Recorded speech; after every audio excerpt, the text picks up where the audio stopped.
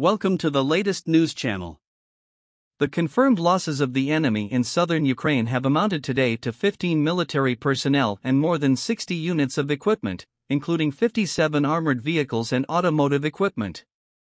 The overall situation in the operational zone of the southern regions is tense, dynamic in development, but controlled by the defense forces.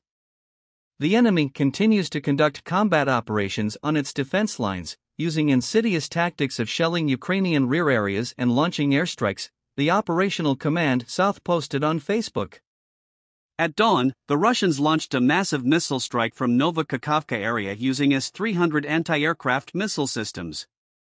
The explosive shells with high fragmentation damage were used to shell Berezhny district of Mykolaiv region, where the railway infrastructure objects were hit, and Velika-Oleksandrivka community of Kherson region, where elevator, fields, and roadways outside populated localities were hit.